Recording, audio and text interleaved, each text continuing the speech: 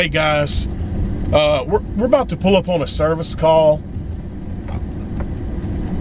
I've been having an ongoing issue with SS2 float switches. Well, I want to rephrase that. I really don't think it's the SS2's fault, because the SS2 does work good, and I love the Rector Seal float switches, the SS1 and SS2. But what I'm finding is that I'm getting calls from customers, and it's mostly in the upflow position. They're calling me and they're telling me that they have water on the floor when I have an SS2 installed. So I don't know if the water is what I'm trying to say is I don't know if the way these drain pans are made, if the water is not getting to the float switch quick enough to trip it before it starts to fall out of the pan. I don't know. But I do know that every time I test the switch works.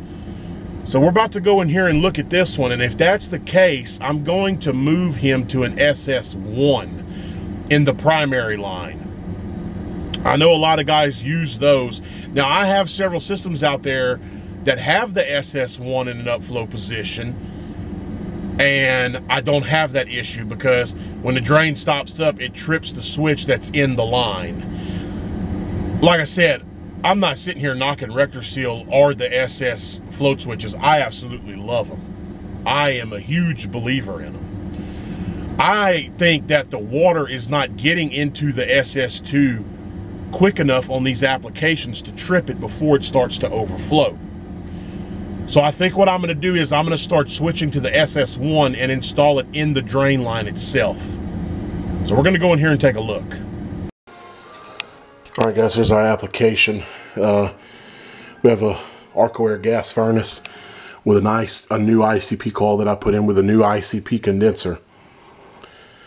You can see how much higher the secondary is compared to the primary.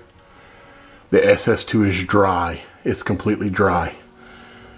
And you can see he's got buckets and pots under here catching the water. So I'm sure that this drain line is stopped up. So what I'm going to do is I'm going to cut it, and then I'm going to blow it out or pump it out with the mighty pump. And I'm going to replace this T with an SS1 float switch and eliminate this and close the secondary off with a cap and go with an SS1, because what's happening is it's backing up, and you can see the difference. I don't think it's getting to the SS2 quick enough. So that's what we're going to do. Alright guys, I cut the drain line. I had to use my hacksaw.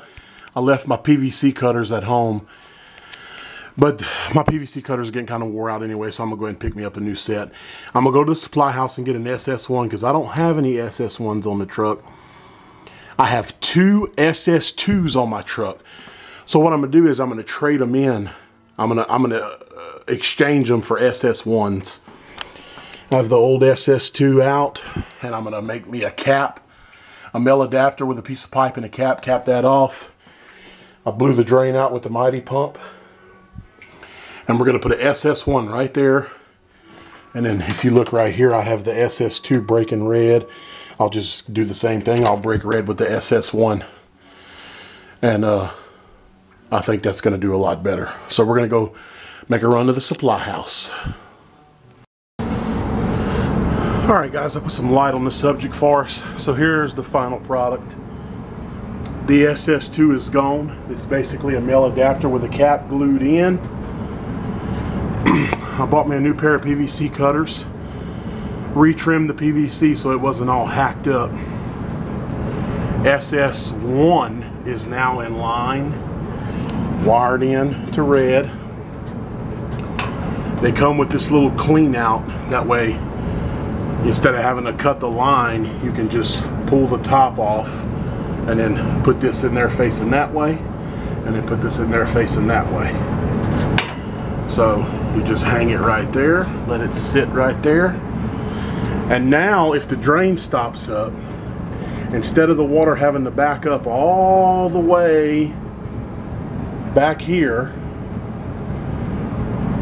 and then climb up into an SS2, all it has to do now, because I mean it's very rare that they back up, you know, they usually back up down the line.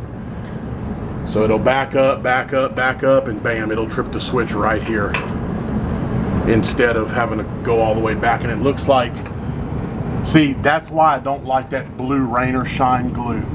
My ex-subcontractor put this unit in for me. He put the coil in, I set the condenser.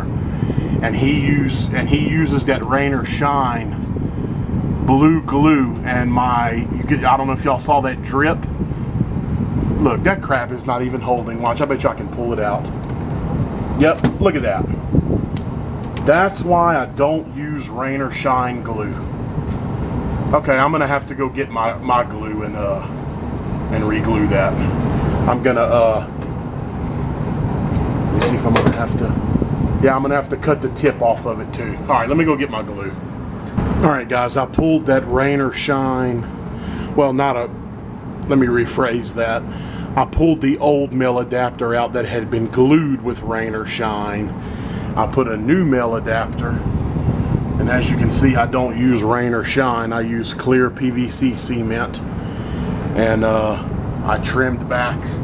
You can see where I trimmed the pipe that had the old rain or shine on there to make sure it would take good. All right, so I got that fixed up. He should be good to go. New float switch, new male adapter, and that's why I don't use the rain or shine glue, guys, because it doesn't hold. I mean, unfortunately, you can see my sub used it here. He used it on this side of the 90, and he used it on this coupling, but all that seems to be holding just fine right now. All right, guys, just to re-elaborate on what we just did. So basically, we went from an SS2 to an SS1. Reason being is because on my installs, I've been having some issues with the customers saying they got water leaking on the floor, and a lot of times, most of the time, it's in an upflow position, and with an SS2 installed. Again, I'm not blaming the SS2 or Rector Seal, which is who makes them, because I love them and they work fine. I just don't think, and it could just be my ICP equipment, because you could see the height difference between the primary and the secondary on that coil, and that was a gas application. The air handlers have a height difference too, but not as much as that one. So basically, I don't think the water was getting to the secondary SS2 fast enough to trip it before it would start leaking out of the pan. That's the only thing that I can conclude. So I installed an SS1. That way it'll trip some of my competition right there. That way it'll trip in the primary line instead of having to go back through that secondary. And that is going to be my new procedure for float switches from now on, whether it be horizontal or upflow. I'm going to start installing SS1s instead of SS2s, and of course if it's horizontal, there'll be a float switch, your traditional float switch in the secondary pan, like always. And if I have a trap, which whether it be upflow or horizontal, because if it's an air handler, I'll have a trap. What I'm gonna do is I usually put a T with a riser and a cap to clean the trap. Well, I'm gonna start hooking my SS1 to the trap, and then I'll use the float device as my clean out, which is good because it'll actually give me a bigger opening to clean it out anyway. That way, because we all know that when you got a P-trap, that 99% of the time, that's where your drain clogs up, is at the trap. So that way, when that trap clogs up, that water will back right up, straight up to that float switch, instead of having to go back into the air handler and make its way to the SS2. It'll just trip right there, right away. So that's going to be my new installation procedure for float switches. I just thought probably, I mean, I know it wasn't the best video, but I thought it had some good information that you guys might want to see. But anyway, all right, guys, thank y'all for watching. That'll do it for this one, and we'll see you guys on the next one.